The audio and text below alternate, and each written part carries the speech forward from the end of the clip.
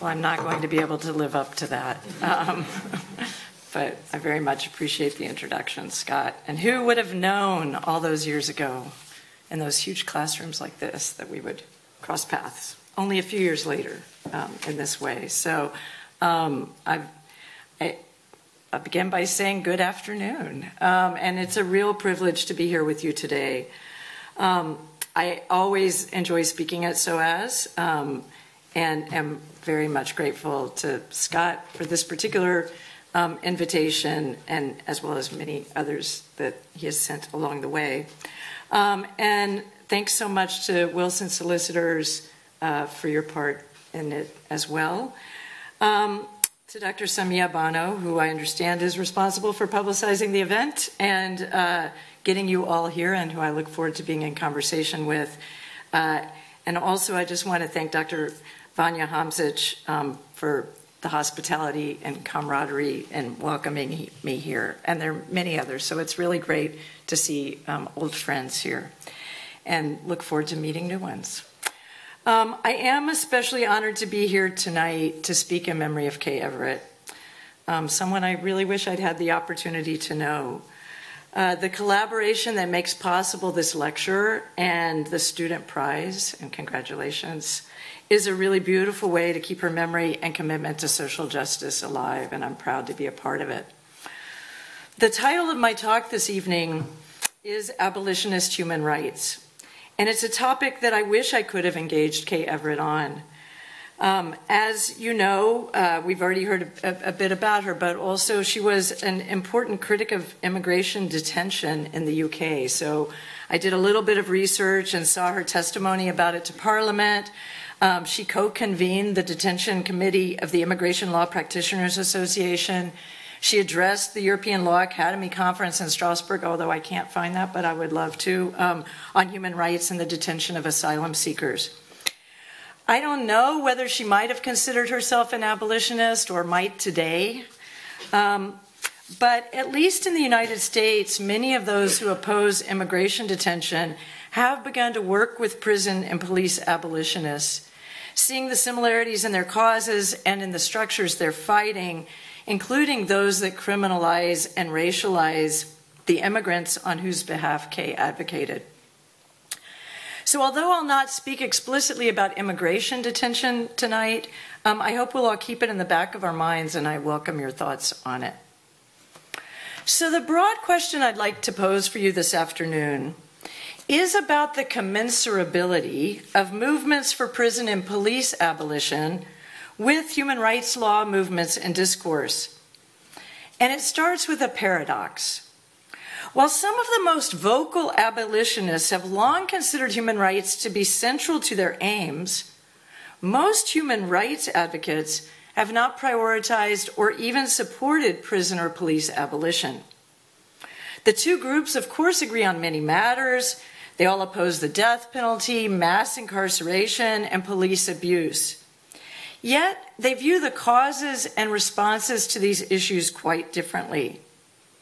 While abolitionists refuse the ideologies and practices of the carceral state, human rights advocates often depend upon them to back up their anti-impunity rallying cry.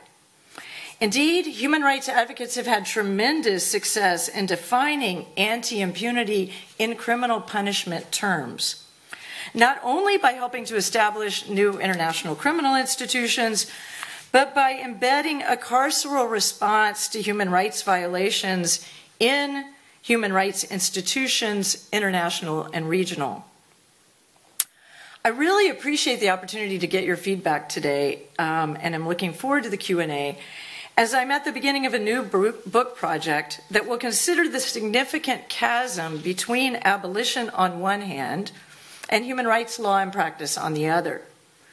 I'm starting with the jurisprudence of the European Court of Human Rights, or the ECTHR, in part because many countries in Europe and the Council of Europe as a whole, and you can help me decide whether the UK falls into that or in what ways, have achieved penal reforms that would be inconceivable in my own country, which has the highest incarceration rate in the world. The ECTHR has played a role in and even instigated some of these reforms. At the same time, the court itself has been swept up in the carceral wave of human rights, which I date to the 1990s, and it's done so often following the recommendations of UN bodies. Even as the court insists both that it has a limited mandate and that it's not a criminal court, it consistently finds that states have a positive obligation to respond criminally to human rights violations. In these rulings, which Judge Francois Tolkens calls the court's deployment of human rights as a shield, as a sword, have increased over time and threatened to undo some of its own achievements regarding penal reform. At the same time, they often facilitate the court's claims to address and take seriously certain human rights violations, thereby providing it with an alibi for not calling for structural change. Now, I'm exploring the case law and advocacy that both led to and has resulted from some of this case law through a lens that some of you in the room might share, which is prison and police abolition. I suspect that many of you are at least thinking about the latter and perhaps the backlash to it in relation to the new Police Crime Sentencing and Courts Act in the UK. Now, I could spend time trying to convince you to be abolitionists, but that's actually much less my aim today than urging human rights advocates to acknowledge the ways in which human rights often impede abolition, and getting abolitionists to recognize that human rights law and even movements and discourse might not be as liberatory as they imagine. So I'll make this intervention in the following way. First, I'll consider broadly the relationship between human rights and abolition movements and what I think might be some of the synergies and dissonances between them. I'll then turn to two areas where I think the ECTHR has been the most anti-abolitionist and yet the least critiqued. And that is in those cases involving gender, sexual, and racial-based violence, and relatedly in those calling forth active policing responses. Along the way, I'll present some abolitionist critiques by many of those whose interests the court claims to protect. And although you know much more than I about the new UK policing law and debates about its compatibility with human rights law, domestic, regional, and international, I hope you'll find the discussion relevant to those debates as well. So let me begin then with the first part, the relationship between human rights and abolitionist movements. As I mentioned at the start, abolitionists often stake their claims in, or at least see themselves as aligned with human rights. Ironically, this is true even in the United States, where human rights carry little legal weight. Angela Davis, for instance, has long framed abolition as a human rights issue, including by relying, in her 2003 book, Are Prisons Obsolete?, on Human Rights Watch reports from the 1990s on prison conditions in the US. The more recent movement for Black Lives has in many ways followed in those footsteps, including by bringing complaints to the UN about racist police violence as one means of supporting their calls for police abolition. Now, the reasons for some of this reliance on human rights in the US is, I think, specifically related to the fact that abolition is a part of the Black radical tradition in the US that has long turned to human rights, even or especially over civil rights, to bring the world's attention to deep structural legacies of slavery. Thus, it's not surprising that historian Ben Weber has recently called for a new human rights paradigm to support his call for prison abolition, one grounded in, quote, the anti-carceral internationalism of the imprisoned Black radical tradition. He does not, however, note that the other human rights paradigms are not only not abolitionist, but arguably undermine it. Others have picked up on the call, each for slightly different reasons. So Jonathan Simon in the US, for Jonathan Simon in the US, abolition will be more likely to succeed if grounded in human dignity than if it's based in economic efficiency. For David Scott here in the UK, abolitionists should, quote, promote human rights as part of their counter-hegemonic strategy. Again, neither thinker sees the real impediments to abolition that I contend are posed by human rights institutions. But let's think about the synergies. Why might abolitionists find human rights to be of assistance in their aims? Well, for several decades, human rights law and movements focused largely on due process rights of the accused, prison conditions, and even on getting people out of prison. So as early as 1968, for instance, Amnesty International, which had begun in 1961 to write letter writing campaigns to free political prisoners, Amnesty officially expanded in 1968 its mandate to cover the treatment of all prisoners, political and what it called ordinary.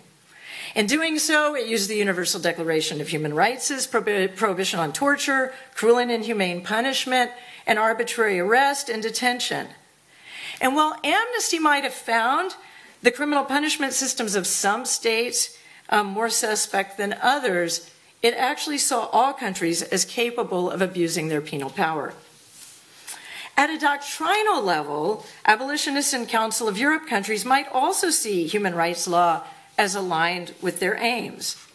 The European Convention on Human Rights enshrines the rights of the accused, particularly in Article 3's prohibition on torture, Article 5's right to liberty and security, Article 6's right to a fair trial, and Article 7's prescription of punishment without law.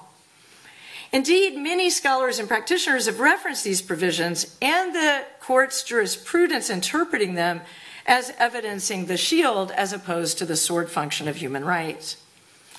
More than that, especially when compared to the United States, the Council of Europe and the ECTHR have engaged in or precipitated a number of penal reforms. So the Council of Europe considers itself to have been a pioneer for the abolition of capital punishment. And the ECTHR has abolished de jure irreducible life sentences, though not life sentences in general, and relatedly has emphasized that everyone is entitled to the opportunity for rehabilitation or the right to hope. In addition, the court has protected a broad range of civil, political, and even economic and social protections of prisoners during confinement. One might even argue that certain of these reforms are what well-known U.S. abolitionist scholar and activist Ruth Wilson Gilmore calls non-reformist reforms. And by that she means those reforms that rather than supporting the carceral state, aim to, as she puts it, quote, at the end of the day, unravel rather than widen the net of social control through criminalization. Indeed, in one of the only pieces to address head-on the question whether abolition and human rights are compatible, Isabel Renzulli finds some glimpse of abolitionism in ECTHR rulings on prison overcrowding. Specifically, she gives the example of judgments that require a decrease in reliance on the prison system, she says, through the adoption of, quote, alternative measures to incarceration and reducing the use of pretrial detention. And additionally, while a far cry from promoting police abolition, the court has attempted to curtail police brutality through cases that proliferate the case law. It's found many states responsible for excessive use of force by police in violation of Articles 2 and 3. It has also found violations of Articles 5's prohibition on arbitrary deprivation of liberty when police have unlawfully detained or arrested individuals, subjected detainees to unwarranted or disproportional levels of compulsion and duress, and failed to properly inform detainees of the reason for their detention. The court has found some of these actions to violate Article 14's prohibition on discrimination as well, given the enormous amount of policing that affects the rights of racial, ethnic, religious, and sexual minorities. Through these cases, the court implicitly, at least, suggests a variety of reforms that need to be taken by police, which the Council of Europe has detailed now in a handbook for police officers and other law enforcement officials. But what about the dissonances? In promoting the use of human rights or applauding these reforms, many abolitionists have missed that the very same court they laud also calls for increased prosecution, sentences, and policing. As such, these reforms, as I've already suggested, can function as an alibi for an increasingly criminalized approach to human rights. Human rights advocates who have noted and generally critiqued what I've elsewhere called the turn to criminal law in human rights, or anti-impunity, have seen the tension between the shield functions and the sword function found in these cases. Lawrence Laverson and Natasha Mavronikola refer to the deployment of this function as, quote, coercive human rights. In the relevant jurisprudence, the court has used some of the same provisions of the European Convention that support the rights of the suspected, accused, and convicted, as well as those that are used to hold states accountable, if often criminally, for police violence. They've done so to require states to enact or interpret criminal legislation to cover certain conduct, to find states accountable for not investigating, prosecuting, or punishing human rights violations, including by limiting, they've limited prosecutorial discretion in that way, and to find sentences to be too lenient or, quote, manifestly disproportionate to the harm. Now, for the most part, the scholars who have usefully mapped the application of coercive human rights have not brought an explicit abolitionist lens to their work. And I hope to fill that lacuna with this project, as well as to bring that abolitionist lens to two aspects of the jurisprudence of which they've been less critical. One is the ways that groups seen as vulnerable or historically subordinated are often used to justify criminal sanctions. And relatedly, the court's calls for increased policing, especially for some of those same critiques. So I'll now go into more detail in each of these as I look at the anti-abolitionist jurisprudence of the European Court of Human Rights. And both of what I just mentioned end up being major assumptions that the court makes or drivers of the jurisprudence. So the first is that certain groups are especially deserving of or in need of criminal law. So part of the court's jurisdiction, in fact, or jurisprudence, in fact, that part which is often seen as its most progressive, suggests that those who are vulnerable or are part of historically subordinated groups are particularly deserving or in need of criminal law. Indeed, the court has made over 500 references to vulnerability in the merits of Article 3 cases alone to describe children, victims of sexual and domestic violence, and members of the LGBTQIA+ community. While acknowledging that being deemed vulnerable, quote, does not always prove to be empowering, Karina Harry, though a critic of coercive human rights in general, ultimately supports the vulnerability designation because it, quote, acts as a magnifying glass, making ill treatment look bigger and enabling the court more easily to apply more or more stringent criminal law. And she supports that because of the gravity of the crime. And like the court and most who support the jurisprudence, Harry does not claim a retributive rationale here, but rather assumes a deterrence rationale. Who could oppose an approach that will protect victims? One area in which the court has used vulnerability to increase the positive obligations of states to investigate, prosecute, and punish is domestic violence. In Opus versus Turkey in 2009, the court handed down its landmark case finding that domestic violence resulting in death constituted not only violations of Article 2 and 3, but also of Article 14. In doing so, it applied and affirmed multiple regional and international findings and policies, including of the Committee on the Elimination of All Forms of Discrimination Against Women, or CEDAW.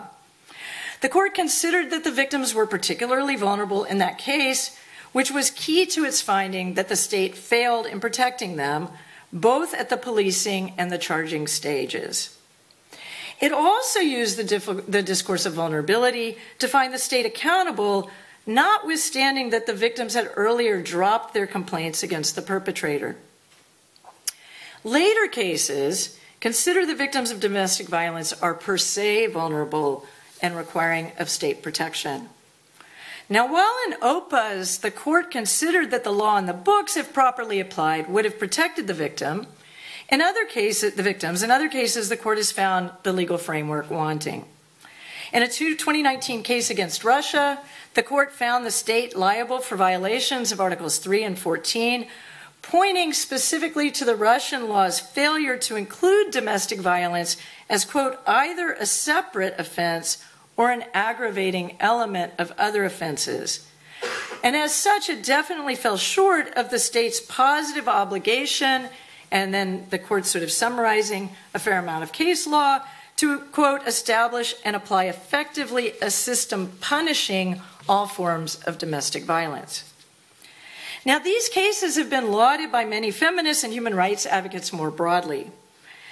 As what many have labeled carceral feminism has taken hold, it has become nearly common sense, including in human rights, not only that violence against women should be addressed as a human rights issue, which is obviously a good thing, but that the harms should be attended to criminally, and they just go hand in hand for many.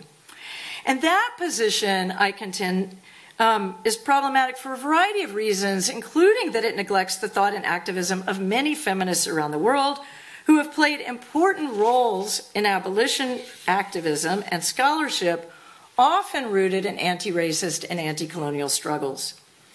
Those feminists have long confronted the need to create abolitionist responses to domestic violence, as well as to rape and sexual violence. Noting the amnesia about anti-carceral feminism, which maybe is putting the label, setting the label, and making the label in hindsight, French feminist Françoise Verger discusses debates among the women's liberation movement, or the MLF in France in the 1970s, about how to respond to violence against women. And she reminds us that nearly all refused the appeal to criminal law. They disagreed about a number of things, but they agreed that criminal law was not the right place to turn. In fact, they said doing so would, quote, admit the collective failure of the MLF, as repressive laws only reinforced and upheld rape and violence. Relatedly, some feminists opposed a law against violence against women during the same period for pretending that respect for women will be measured in the number of years behind bars handed down in trials.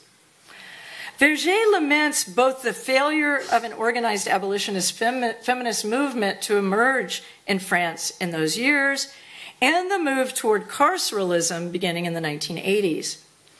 Yet, abolitionist, anti-racist, and anti-colonial feminists continue to make important arguments against incarceration as the answer to violence, including gender-based violence.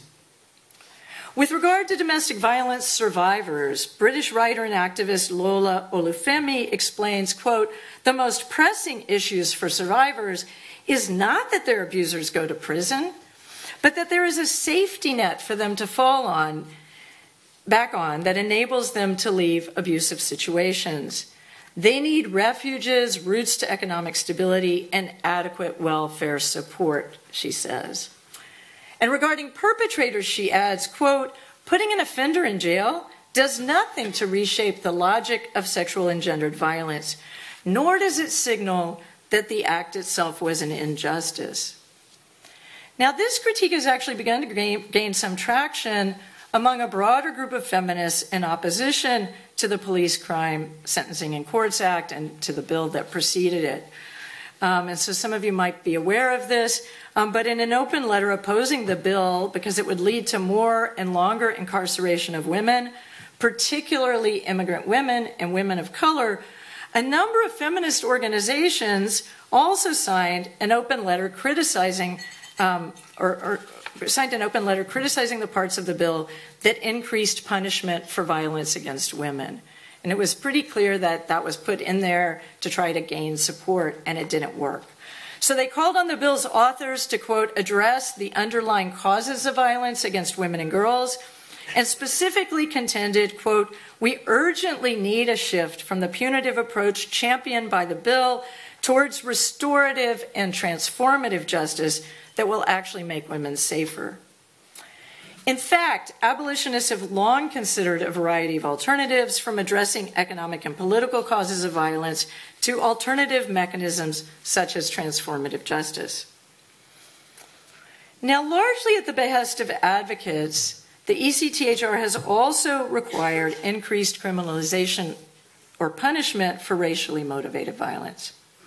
The landmark case here is Nechova versus Bulgaria from 2005, which required that Bulgarian law distinguish with regard to police violence cases of excessive use of force from those cases of racist killing.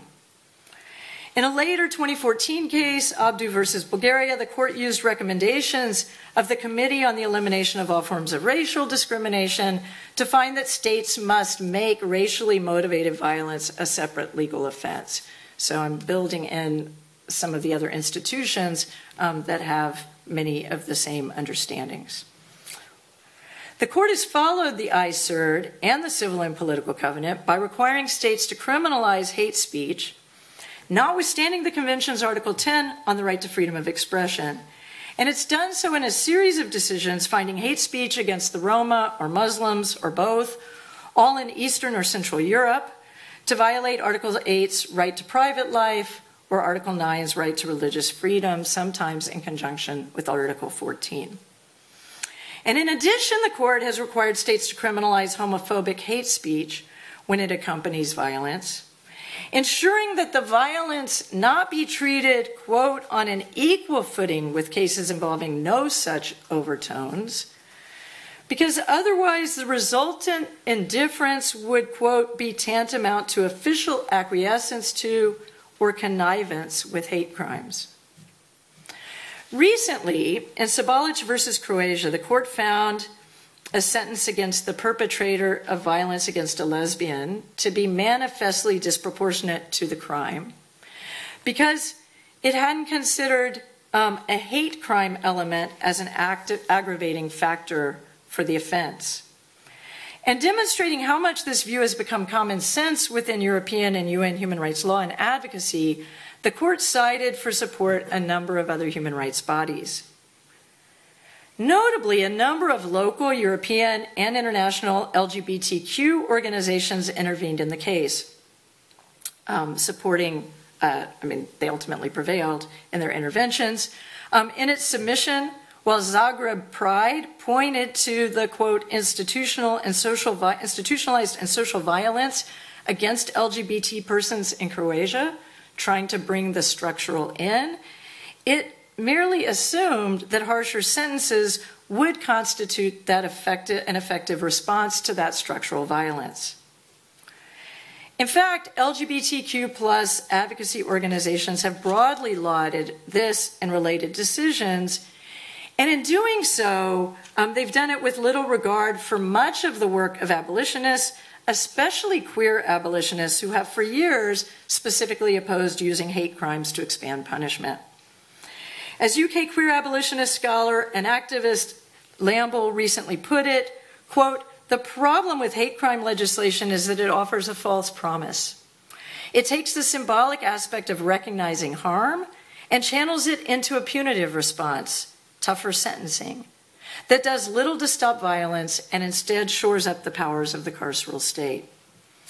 In fact, Lamble calls attention to the many LGBT organizations, and she says specifically in the US, Canada, and Britain, particularly, she says, white-dominated and class-privileged ones, who she says, quote, "are increasingly complicit in the forces of prison expansion, not only because they call for increased penalties under hate crimes law, but she gives a variety of other ways in which they're complicit, including, quote, contributing to gentrification of poor working class and immigrant neighborhoods and supporting quality of life ordinances that drive queer and trans youth from public spaces. If many anti-discrimination advocates have fought hard to make the state accountable for so-called private acts of violence, which is what makes much of the court's jurisprudence path-breaking, those who fight anti-black racism, homophobia, and transphobia often remind us that the state is part of the problem. So the next assumption and really move of the court is to say that many of these same groups deserve more active policing. So many of the court's decisions, including a number I've already discussed, fault the police for inaction or insufficient action, especially in the cases of groups that the court sees as marginal or vulnerable. This lack of police action sits, of course, in tension with the many cases the court hears in which the police have overreacted or overacted, including against many of those same groups. It should raise the question whether, especially given all that we know about police abuse nearly everywhere in the world, the court should be calling for more policing. A police abolitionist perspective, of course, would aim its sight on defunding the police with the goal of redistributing resources and abolishing policing as we know it. Now, at a general level, one could argue that human rights penalty necessarily calls for more policing. Indeed, I've argued in the context of the Inter-American Court's anti-impunity jurisprudence that arrest and detention of alleged perpetrators, even when wrongfully done, can provide an expedient way for some states to indicate that they're responding to criticisms of their perpetuation of impunity. And Mattia Pinto, who is here, and Laura Lazarus both offer examples of how the ECTHR's jurisprudence has played out in practice under the UK's Modern Slavery Act. As Lazarus explains, quote, the case law puts considerable pressure on law enforcement agencies to act preemptively in order to avoid being held liable, which feeds into a risk-averse operational culture within policing. Now, other cases call more specifically for increased or more active police presence, faulting police for inaction. And again, the court's most likely to condemn what it often refers to as the passivity of the police in cases of groups it considers vulnerable or marginalized, and again, often from the very groups most likely to be targeted by police. In nearly all of the domestic violence cases that I've discussed, the court has condemned what it references as the passivity of the police, which generally means the failure of the police to arrest or even criminally investigate claims of domestic violence. Sometimes that lack of action has occurred at the request of victims.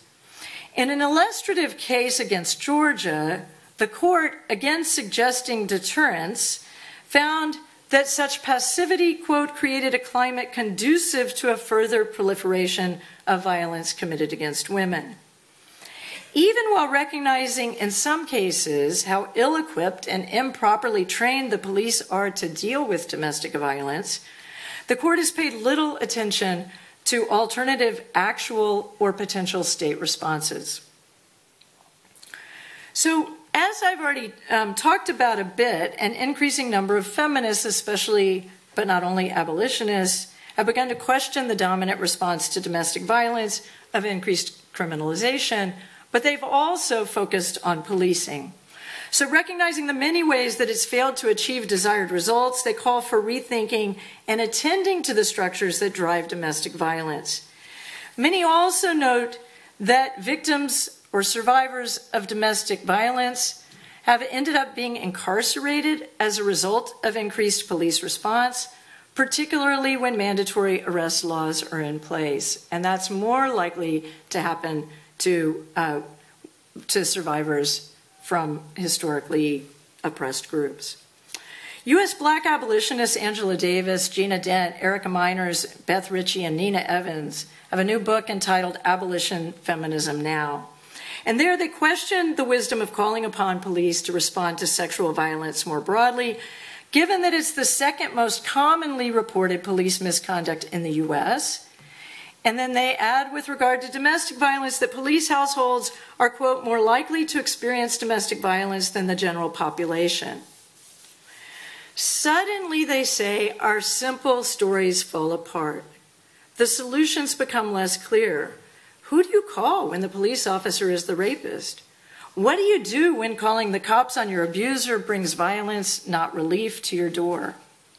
These and similar concerns have led a number of feminist abolitionists of color to call for anti-police brutality organizers to, quote, be concerned with and invested in developing responses to violence that are not law enforcement based. So they're basically calling on abolitionists to say, like, not just abolitionists, but anti-police brutality advocates to say we need to realize that, again, trying criminally police is not the answer. In what might appear to be case law protecting protesters, something the UK might need right now, the court has condemned police inaction and failing to protect them. Failing to protect the protesters, yet it's done so in a way that increases police power.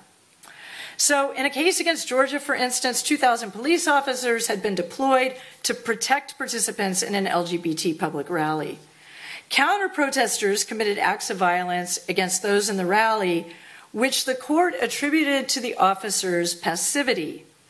Specifically, the court faulted the government for deploying, quote, unarmed and unprotected police patrol officers instead of, quote, equipping them with appropriate riot gear and in order to be able to discharge their police functions. Now, it's striking that the court reaches this conclusion because if you read the case, there's also a finding that at least some of the police were complicit in the violence by aiding the counter-protesters. So arms and riot gear in those circumstances would likely make the situation worse, and one can imagine the state then using the case actually to call for greater funding for police, a definite anti-abolitionist move. So I'll conclude now by coming back to where I began. Whether you're a human rights advocate, an abolitionist, both, maybe neither, I hope that I've at least convinced you that to take seriously the racialized and gendered inequalities that over-criminalization produces and reproduces means that criminal law should not be the principal enforcer of human rights. I also hope that I've made you wary of the potential of the current state of human rights to pursue or even simply just not to impede abolitionist aims. Importantly, some of the same abolitionists who call for basing abolition in human rights also make clear that individual litigation is not the way to achieve abolition. That might mean that abolitionists should simply not engage with the court. But my call is broader here, which is that at a minimum, anti-racist, feminist, and queer advocates should not use the court to call upon policing and carceralism to respond to the issues they address. To the extent that we might imagine the ECTHR as an abolitionist, or at least as not as an anti-abolitionist force, it would need to do more than merely fortify the traditional shield of human rights. It would need to promote non-reformist reforms that point toward abolition rather than those that function as an alibi for human rights penalty or coercive overreach or otherwise support the very structures that need to be dismantled. More specifically, it would need to respond to violence, including gender and race-based violence, public and private, in ways that do not rely upon increased police action or criminal sanction. The ECTHR is far from among human rights institutions in its turn to criminal law. As the use commune of human rights has developed, the court has borrowed, as I've demonstrated along the way, from other institutional bodies that made the turn arguably more consciously. Those bodies are responding to the language and tactics of human rights advocates who often see ending a culture of impunity through increased investigation, prosecution, and punishment as central to their mission. Perhaps the European Court could break away from these other bodies and much of the human rights common sense today. But in order to do so, it would need to rid itself of certain assumptions and refrain from a number of rhetorical and doctrinal moves that it currently deploys. The court might even embrace its status as a human rights court, not a criminal court, as its status it often insists on. Unlike other regional human rights systems, the European Court asserts that it cannot demand structural changes. And so that's one of the ways in which it often limits its remedies. But my argument is that that claim belies the radical ways in which it is called upon the state to do just that, demand structural change through coercive human rights. So what if the court were to assert the obligation of states to provide reparative rather than carceral remedies for political, economic, and social inequality? Such remedies might still rely on states, but they seem to be a good place to begin the everyday work of abolition. So thank you very much.